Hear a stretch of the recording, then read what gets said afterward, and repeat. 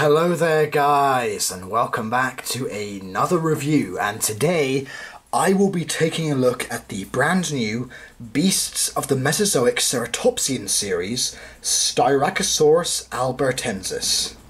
Now, before we take a look at this gorgeous looking figure, I'm just going to bring in the box, as all of the figures come in a really nice box. Now this is actually one of the larger boxes, as you can see. Top, it says we have Beasts of the Mesozoic Ceratopsian series, 1/18th scale dinosaur action figures. There's some really nice artwork here of the Styracosaurus. Really beautiful artwork there. You can see that's how it comes packaged. See, there's a background there. On the top, there's 20 points of articulation, realistic movement and detail. Profile card included. It's number 2, Styracosaurus albertensis. You can see it's the writing is quite shiny. On the back, you can see this is what comes inside. So it gives you some info here, which I will go over with the card. And then on the back, if I just take the sleeve off, as you can see, there is all the other ceratopsians in the range. I have reviewed the Zuniceratops. We'll be taking a look at the Styracosaurus today, and then I will be also looking at the juvenile Centrosaurus, which is not on the back here. On the top, we've got the Beast of the Mesozoic logo. Also the Triceratops image there. On the bottom, it says who the sculpt and design is by. Far from extinct, box art as well. So yeah, so very nice box. And it also comes with a collectible card and this. Now this just shows you how to put the tail on, as the tail is a separate piece.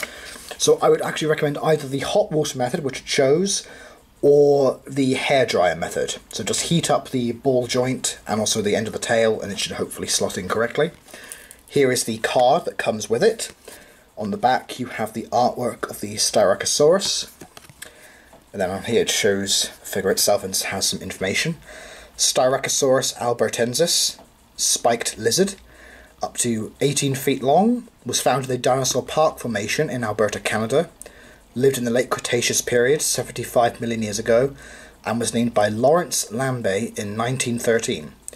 Famously known for its 6 frill spikes and long nose horn, Styracosaurus is one of the most recognizable of all the ceratopsians. Despite its iconic look, similarities to Centrosaurus have caused debate in the past over which specimens belonged to each species. I find that very interesting. So if you want to just pause that there, you can also have a proper look yourself. I'll just pop that over to the side. And here we have the Styracosaurus himself. And wow. All I can say is what an imposing and beautifully coloured figure. I mean, this is outstanding. The coloration that he gave this is amazing, and I think this is one of the best ceratopsians in the line so far. Just a wonderful, wonderful figure. So without further ado, let's take a look at the figure. Let's have a look at the head. The head is wonderfully done, as you can see here. We have the nostrils on the side there. The beak has been very nicely sculpted. We've got all these lovely scale work around the head here. We have the jugal horn here, and the epicetals around the frill. The 6 large spikes on the frill. Very long nose horn, which has got some nice weathering detail on it, which I like very much. See the 2 spikes at the top of here of the frill. A few hornlets above the eyes. All this beautiful coloration with this red, green, yellow, and orange and blue on the frill. I think it works very, very nicely. The eyes also been nicely done. You can even see right in there, I think, is where the ear would be. See, but yeah, the eyes been nicely sculpted. Some nice sculpt work on the back of the frill there. The back of the neck. As we go down, some really nice sculpt work on the body. We've got also some nice scoots on here as well. The limbs are nicely done. You can see all that nice scale work. There are the toes. We've got 3 toes on the ground and 2 that don't touch the ground, which is correct. On the back here we've got 4 toes. nicely done as well. I love the scale work here on the back legs. I mean, look at all the scale. I mean, how he's managed to do all that. That is really, really nice. I love that. It's quite a large, quite beefy looking animal, as it should be. There's some more nice scale work. A couple of scoots, small spikes going down the back. Some spikes here along the tail. And going over to the other side as well. Some nice striping on the tail here. I really just love these scales on these back legs. They look absolutely amazing. But yeah, I mean, this colour scheme is like, it's just fantastic. I mean, the lizard that he used, I cannot for the life of me remember what species of lizard it is that it's based on, but I know it is quite a very colourful lizard, and I think the colour scheme that he's done for it has worked incredibly well. I mean, especially as Styracosaurus is one of the more striking members of the ceratopsians, with these very long frill horns and long nose horn. But yeah, I think this colour scheme works amazingly well, and as dinosaurs are related to birds, they would have had the bird-like eyes that probably showed quite a high amount intensity of colour, more so than we can, so they probably relied a lot more on colour, even for the herbivores, so I think a colour scheme like this is not out of the question. Now, the articulation is very, very good, so we have a ball joint of the head.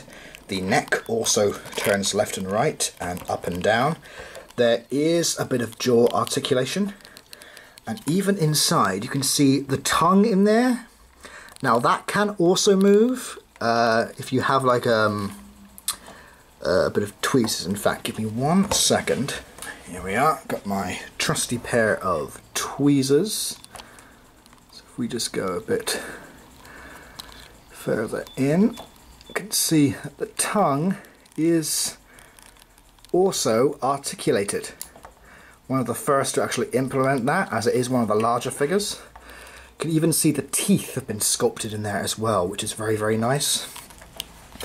The forelimbs can move back and forth. There is an elbow joint as well, and there is also the wrist articulation that can move around and up and down.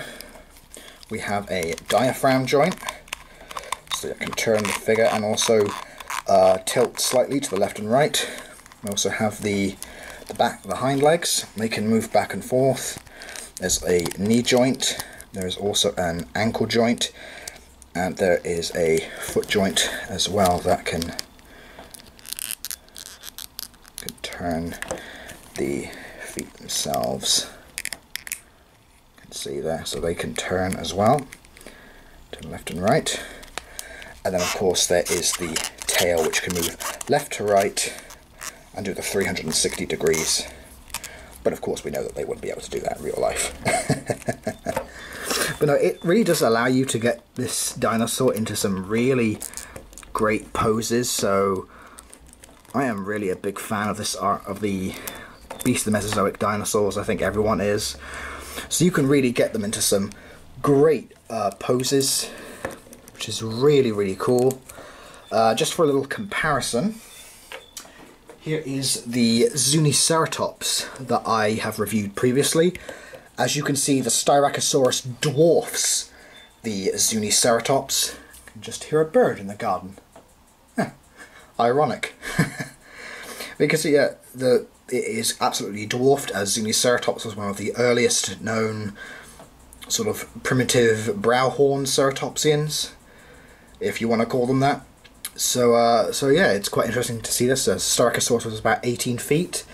Zuniceratops was about 10 feet long, so I think this scale actually works really, really well, as they are all in scale with each other. So yeah, and I will also bring in, which is actually coming up for review very soon, the Centrosaurus.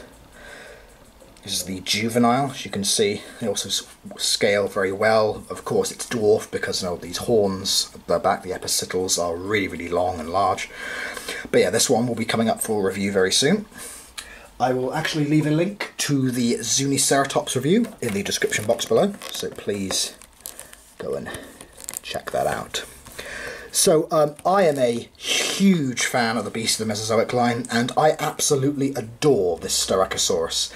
It is one of the more expensive options at $51.99 on Everything Dinosaur, which I will leave a link to in the description box below, where you can purchase the Beast of the Mesozoic Ceratopsians as well as the Beast of the Mesozoic Raptor line and all the other models that they sell on their website. So go and check them out, and you can also follow Beast of the Mesozoic or Creative Beast on Facebook as well. So you type in Creative Beast, you can follow their page on Facebook.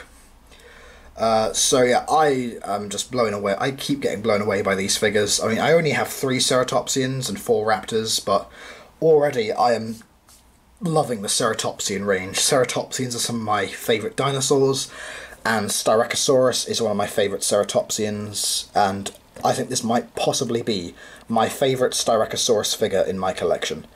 I am in love with it, and I love the colour scheme.